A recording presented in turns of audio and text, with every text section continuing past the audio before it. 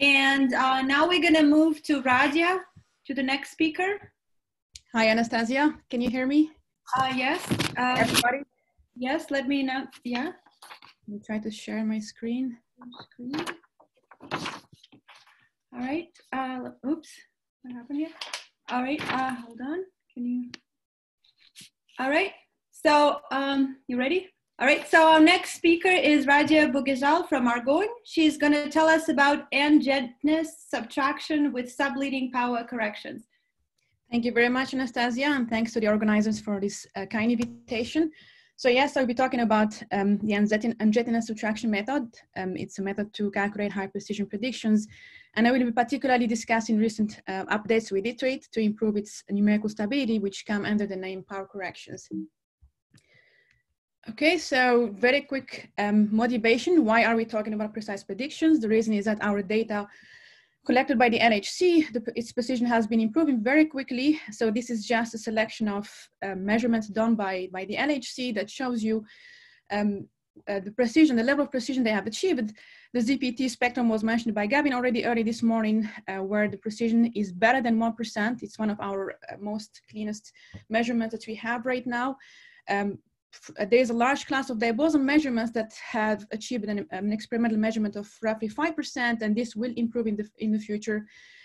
For TT bar, what you can see from the inset is various 13 TeV measurements, where for many of them, the precision is comparable with the 31 shown here in green band. And you can see that at least one of these measurements from Atlas already has a better precision than NNLO theory. So some of these measurements are even challenging the current NNLO theory precision. So this is, again, a plot that was made in 2019 by Gavin that summarizes nicely the progress on the NNLO front. You can see that somewhere between 2015 and now, there was an explosion of results thanks to many technical progress that happened. One of the things that stands out is that we have many 2-to-2 results. The important ones have been provided, in particular processes with one jet in the final state, which tend to have a more complicated infrared structure.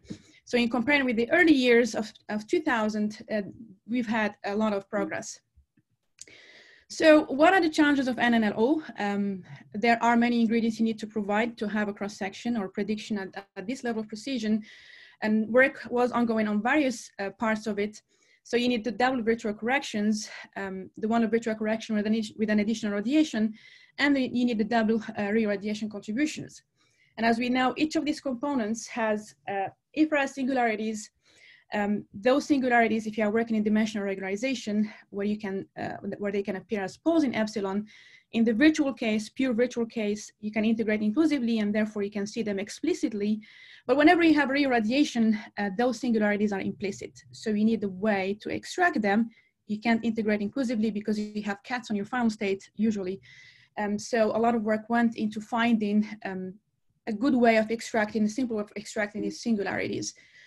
And so those ideas fall into two categories. One is called subtraction methods, where basically you look for a subtraction term, which is denoted here by d sigma a. We're looking at the NLO case for simplicity. So those subtraction terms are, they have to approximate the singularities of our irradiation emissions in the singular regions, such that this first part here is integrable. At the same time, they have to be simple enough that you can integrate them over the n+1 part phase space, and you use the singularities you get from there to cancel the ones from the virtual corrections. So at the NLO level, the picture is very simple, but when you go to the NNLO level, this becomes involved. And so there has been a lot of work in that direction, and you can see that many groups have been contributing to this. Now, the second approach or methods fall into the so-called EFT-assisted methods. And sometimes people refer to them as slicing methods as well. So what you do basically is you introduce a cutoff that isolates the double unresolved singularities from the rest. Because the double unresolved singularities are what characterizes, for example, NNLO calculations. So you separate that complicated structure of singularities from the rest, which is supposed to be simpler. And below the cutoff, which is chosen to be very small, there is an effective field theory formula that I will show later that allows you to calculate the cross-section in that region. Above the cutoff, there are simpler singularities, but they would correspond to, you would have at least one resolved jet in that case compared to the born process. And for this region, there are lots of methods that we can already use that have been developed at the NLO level. And so here, there are two methods that fall in this category, the so-called QT subtraction, where your resolution parameter is the QT, the transverse momentum of the final state color singlet. It was primarily developed for color singlet. Recently, there are some results for TT bar as well. And then there is the N-jettiness subtraction, which I will be discussing in this talk. Okay, so what is this N-jettiness, first of all? It's a very simple object. It's an event shape variable which was designed to be to final state jets. Has a very simple definition which is summarized in this formula here. So basically, first of all, you identify your hard directions. In typical process, you will have your beam directions. And if you have jets, you also have the jets providing hard direction. Their momenta are denoted here by QI. And then these PK are the momenta of any partners in the final state. QI here is the hardness measure. It's normalization constant. And so you calculate these scalar products with respect to each hard direction, taking into account all your partners K, and then you pick the minimum of this scalar product. And if you find that the minimum is 0, that means that all your radiation is unresolved. All of it is either soft, double collinear, or triple collinear, etc. So that will be this category here. If the N-jettiness turns out to be different from 0, which would happen only if one of these scalar products, at least one of these scalar products is different from 0, then you know that you have at least one resolved radiation, hard and well separated from the rest. And this is the area, the region that I said, we know already how there are codes that tell you, that give you these results if you wish. So this is just a selection of results that show that this method has been successfully used to calculate many processes, varying from Higgs plus jet, vector boson plus jet, color singlet processes, associated production of Higgs, diphoton production, DIS plus jet, and ZZ production. Okay, so let me start by talking about the cross-section below the cutoff. This is what I said, where I said that there is a formula that gives you that result for small N-jettiness.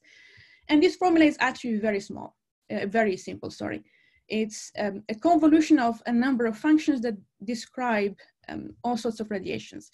So you have this hard function, which describes your hard radiation. And at the end of the day, this hard function turns out to be the finite part of the virtual corrections. You have two beam functions, which describe radiation that is collinear to the beams, initial state beams, and those are universal, which means you calculate them once and for all. There is a soft function that describes your soft radiation, and this is semi-universal in the sense that for all processes with one jet, the soft function is the same. If I add jets, the soft function is going to be different, so you have to recalculate it. And you also have jet functions that describe radiation collinear to the final state jets, and those are also universal. You calculate them once and for all. And it's clear that each of these functions has to be available at the right order of perturbation theory you are interested in, and by now this is, they are all available. And now there are these dot, dot, dot, the ellipses, and those refer to the so-called power corrections. So there are power corrections to this formula. Those are the ones I'm going to be talking about. And so the leading power corrections go like tau cat times the log to the power 2n minus 1 of tau cat, where n is the perturbative order. And it's obvious that if you want to minimize them, you have to choose a very small value of tau cat, but there is a trade-off. If you go to very small values of tau cat, the codes that give you this piece above the cutoff become unstable.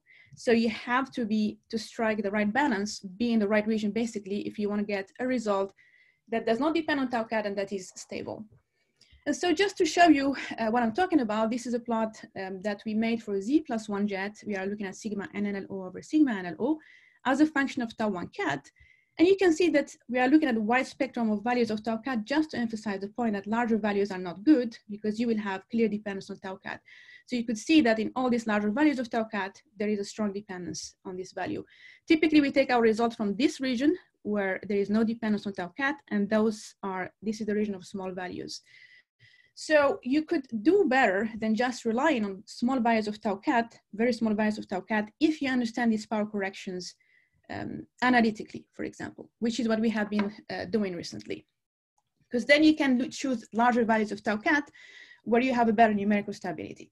And so we started with the color singlet case at NLO for simplicity to understand things. And then we moved to the jet case. So what we have done, we looked at the next leading power contributions at leading log plus next leading log analytically. And And so this is the definition of my N-jettiness here. And for simplicity, we make the hardness measure scaleless. So we take out a factor of 2 EI, where EIs are these energies corresponding to the beams. And these NIs are just light-like vectors. I will show them on the next slide.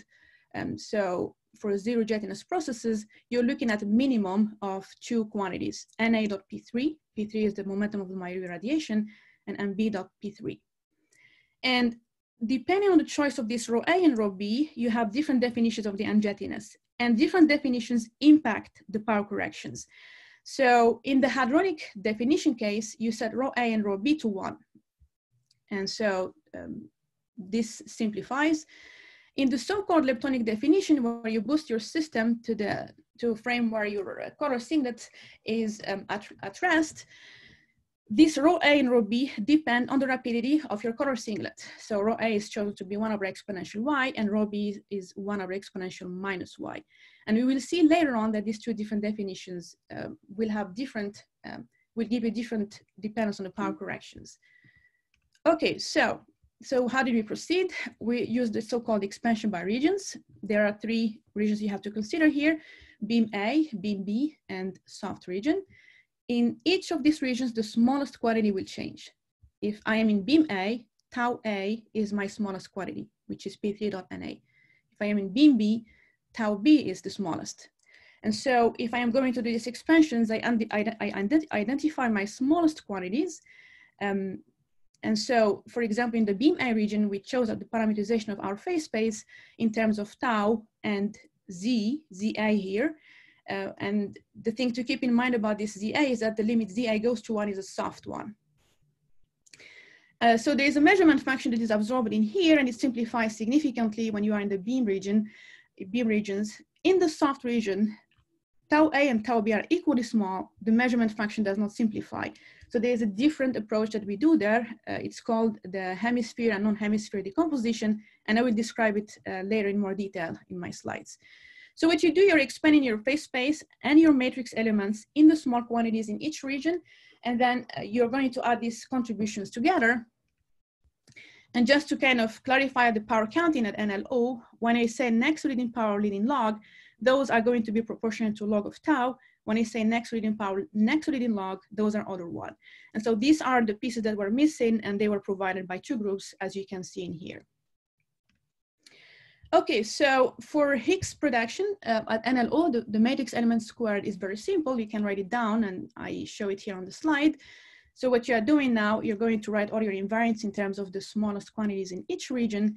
And so, for example, if I am in beam A region, my matrix element takes the following form in terms of my parameterization. And so you could see that we have this red box term here. So we use the full matrix element to get this result, but it happens that you can predict some of these terms here from existing theorems. So the leading power in this case is predictable from the leading power collinear limit. And in addition, the ZA going to 1 limit can be predictable from the leading power soft limit. So this term here, the first term, is universal. You can predict it. In the next term here, which is highlighted in the blue box, only the first term is predictable from the next leading power. This is the next leading power leading log term, and that can be predictable from the next leading soft limit. The rest of these terms here, you cannot predict them. So you need an explicit calculation. You need a full matrix element calculation for them.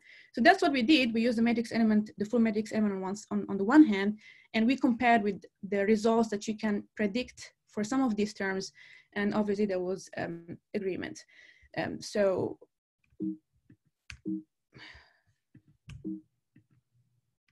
All right, so this is the result of the next leading power leading log. Cross-section differential in the N-jettiness, rapidity of the Higgs, and the invariant mass. And one of the reasons we were studying this is to see if we can make a choice of the hardness measure that minimizes the power correction by looking at these analytic expressions. And this is something that you can see nicely in the zero jettiness case, or in the Higgs production case. You could see that if I choose my hardness measure, rho A, to depend on the exponential y, so 1 over exponential y, I can minimize the impact of these log terms on the power corrections. And this is the nice thing. So you can these lessons that you learn from here, you can carry them to the NNLO level.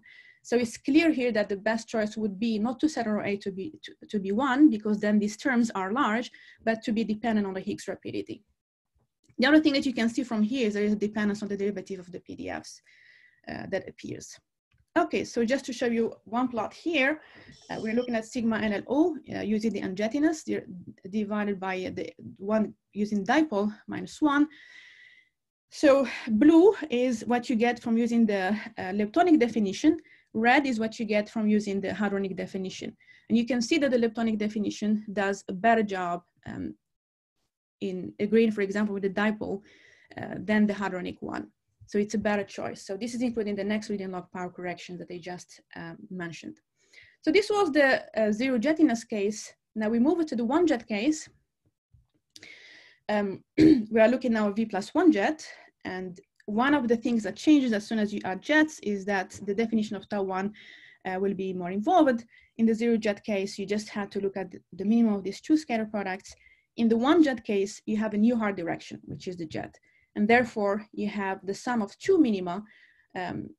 One of them relies on taking the scalar product of one of the radiations P3 with all the hard directions, and the other one of P4 with all the hard directions. So you have 3 times 3, which is 9 possibilities in this case, as opposed to just 2 possibilities in the zero jet case. Okay, so what is new with the one jet case? Several things change. First of all, you need to have a pre-clustering jet algorithm to determine the jet direction and jet. So far the anti-KT was used, but one question we had is, can you, for example, use the N-jettiness itself as a pre-clustering jet algorithm or clustering jet algorithm, and does it simplify life? The soft function right now, in this case, could be also calculated in the same approach that we had for the zero jet case, this hemisphere and non-hemisphere. But one question that you would have is, does the pole structure remain the same or does it change? We will see that it changes for the one jet case. The matrix elements are clearly more complicated. So what can we say about their factorization properties at NLP? And the final thing is there an equivalent to the leptonic definition when you look at the system vector boson plus one jet? Okay, so most of the processes, or all the processes I showed you before, which were calculated using the N-jettiness, have used the anti-KT as a pre-clustering jet algorithm. And it works in a way that many of you recognize. There's a distance measure, that the 3/4 square that you have to calculate, which relies on the pseudo rapidity of the jet and the azimuthal angle or difference between the two radiations. And if this distance is greater than the jet cone radius, then the partons are separate. And so the hardest momentum is the jet. And if it's less than R, the partons are close. And therefore the momentum of the jet is the sum of the momenta of the two radiations. Now, what we found is that using the anti-KT jet algorithm complicates the calculation of the power corrections because of these additional constraints it adds to the boundaries. And so we decided to use the N-jettiness by itself as a pre-clustering algorithm, and we did find it simplifies life. So let's see how. So this is the definition of the one jettiness, as I showed earlier on. So we start by assuming that P3 is the hardest. And you can get the other region where P4 is the hardest by symmetry. So if P3 is the hardest, the next thing you do is you look for the position of P4 in your phase space. So if P4 is closest to NA or NB, then all these scalar products in here, the minimum will be 0 from this direction, because P3 is by definition or directly going to become your jet. Whereas if this P4 is closest to P3, then the jet momentum will become P3 plus P4, and you will have one contribution from this minimum, which is njet dot P3 over rho j, plus the minimum of njet dot P4 over rho j. And so you have 3 is only to consider, as opposed to 9 possibilities that we had originally. Okay, so let's talk about the soft hemisphere decomposition. So the thing about the soft region, things are more complicated because the measurement function is homogeneous in terms of tau A, tau B, and tau jet. They are all equally small. So it doesn't simplify, this measurement function doesn't simplify the way it does for the beam or the jet regions. So one way that was developed for the leading power calculation to deal with it is summarized in this picture. So you have a dependence on 3 directions, I, J, M, which you can think of as beam A, beam B, and jet. You introduce a partition that extends this white middle line all the way down here. to get you to this second region, meaning that you are in each circle, you have either tau I less than tau j or tau j less than tau I. And you still have a dependence on the direction M. The second step that you do is you introduce a second partition that allows you to integrate its half circle on the entire hemisphere, plus a correction factor that corrects for what you have done. And that gives you these Fijm and Fjim pieces to look at.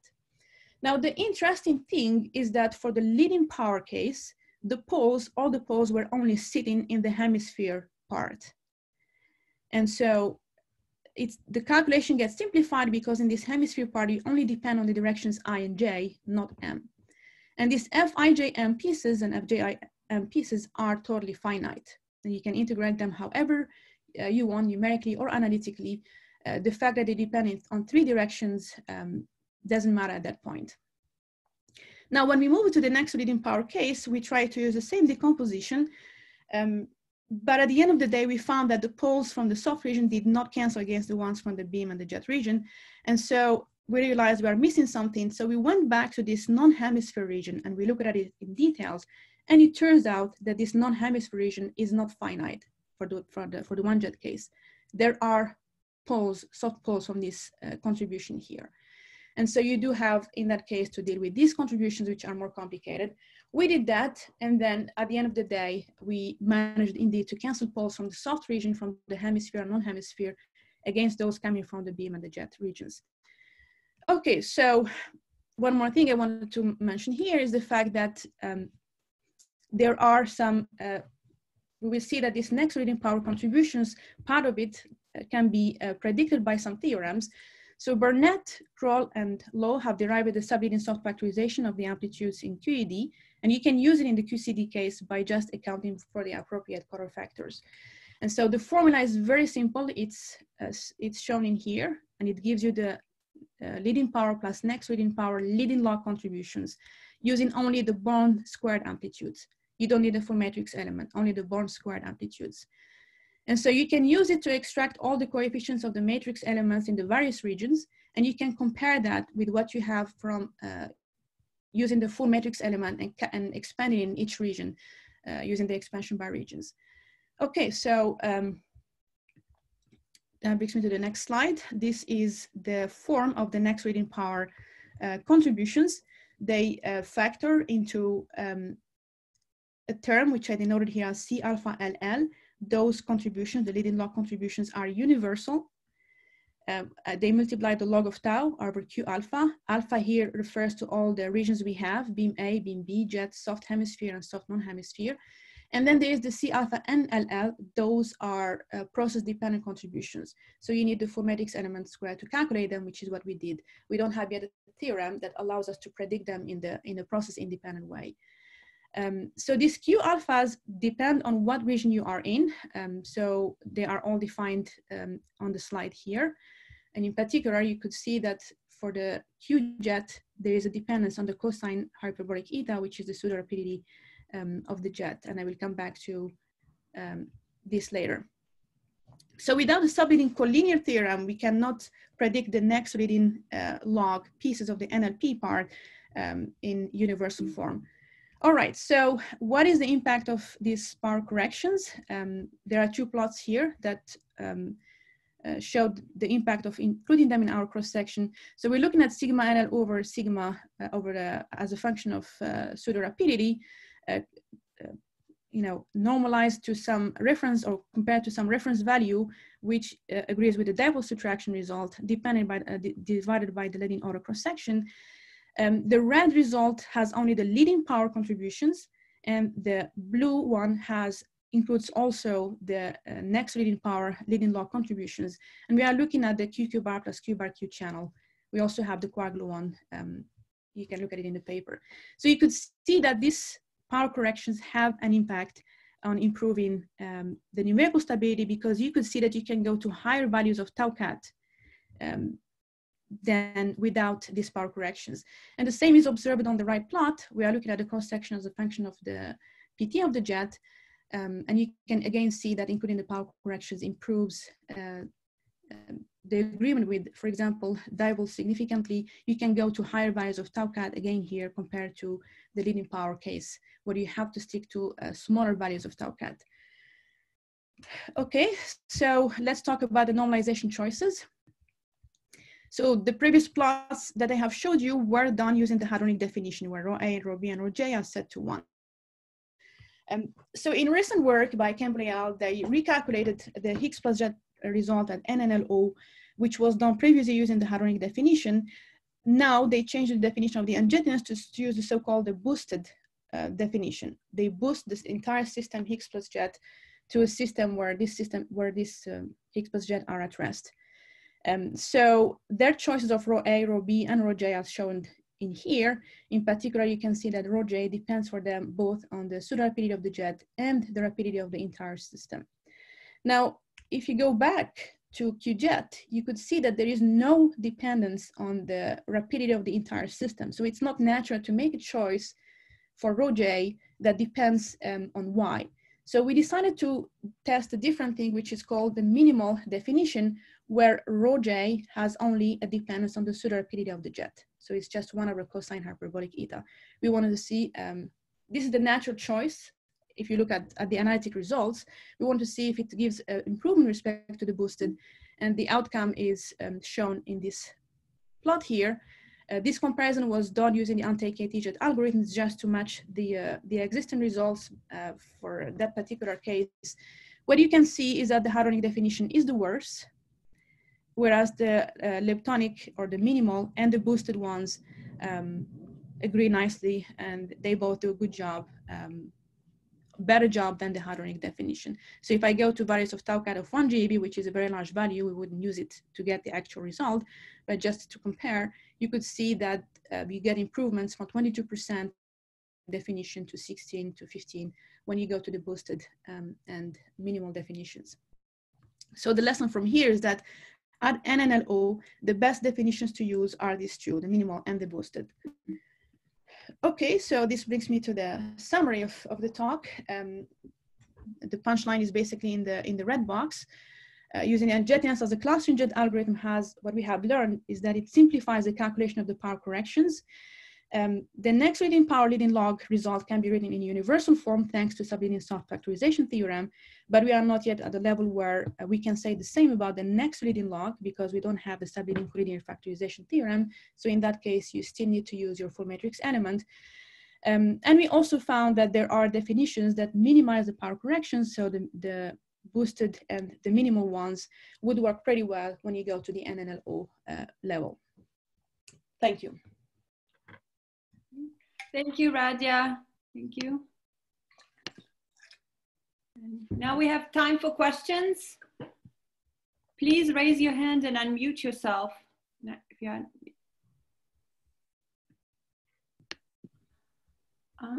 yeah, Lance has a question. Hi, Radja. Thanks a lot. Hi, how are you? So you showed results about power corrections at NLO. Yes. And you want them at NNLO, right? Right. So what's the idea of NNLO power corrections? So the idea was to study the power corrections analytically at NNLO to see if we can learn something about the hardness measure that minimizes the power corrections, and then take that and do it for the NNLO level. So what we have learned from this analytic calculation for NLO is that there are indeed such definitions that are going to minimize the impact of the power corrections, allowing you to choose larger values of taucat. And you could do that immediately without having to go through the analytic calculation of the power corrections at NNLO. It was actually pretty tough already at the NLO level. So one can try the NNLO, but it's a much longer process to get things analytically at that level. But we did learn something, which is that there are good definitions of the N-jettiness that minimizes them. Okay, great. I understand better. Thanks. Okay, thank you. Okay, there's one more one question. Please unmute yourself. Gerardo Vita. Hi. I was curious about the fact that in this comparison, actually, you're showing you're using anti-KT as a pre-clustering algorithm. In the calculation, you said that it's simpler to use N-jettiness as a clustering algorithm, but are the power correction the same, or do you actually get even like as an order of magnitude something different? because it's non-trivial that you can get, for example, non-linear power correction from a different jet clustering algorithm. Exactly. So we use the anti-KT for this comparison because the result of this paper here used the anti-KT jet algorithm. So they don't have the result for the boosted definition with the N-jettiness as a clustering jet algorithm. So we had to go and do it with the anti-KT to see if we see a difference between the boosted and the minimal definitions. So what should happen basically is that they should implement the N-jettiness as a clustering jet algorithm to do the comparison apple to apple, so to say. But this is a comparison using the anti-KT, which seems to show that there is no difference between the two definitions. It would be great if they indeed use the N-jettiness as a clustering jet algorithm and compare. Yeah. But sorry, the power correction would be much smaller than the one that has like an overall, right? I agree, exactly. Okay. Yeah. Not just that, I mean, there are very other simplifications that you get by using the N-jettiness. One of them is the square root singularities, which would appear if you use the anti-KT jet algorithm. But using the N-jettiness subtraction, they simply disappear. And the reason is that you can integrate inclusively over a piece that appears together with them, which depends on the azimuthal angle. Whereas for the anti-KT, the boundaries of the integral are more complicated because of the constraints from the anti-KT jet algorithm. So you cannot see easily the cancellation of such terms. So there are multiple reasons why using the N-jettiness by itself as a clustering jet algorithm would be much better than the anti-KT. Okay, great, thanks. You're welcome. Okay, more questions? Please raise your hand or just unmute yourself and ask a question. Okay, I don't see any more questions. Okay, Lance says that JJ has a question. How do you see this? JJ, do you have a question? Sorry, I misread the raise hand. Oh, okay. Okay. Are there any other questions? Well, I might ask one quick one since All right. Yes. Sure. There are going to be matrix elements making possible NNLO stuff plus 2 jets soon. So then work will be needed to be done on the soft functions for that, right, Radja? Yeah, that's true. Is that feasible, or how long would that take? I mean, feasible, I think it is feasible. Whether people are ready now to start working on it, that's the question. I mean, it is feasible. Okay. But if you are asking me, are we working on it right now? The answer is no, not yet. Yeah, no, I mean, the virtual corrections are getting close, I think, from what we heard in the previous talk. I agree. I don't know, Gerardo can say if they are working on the soft function for the 2 jets. He can comment on that. No, we are not.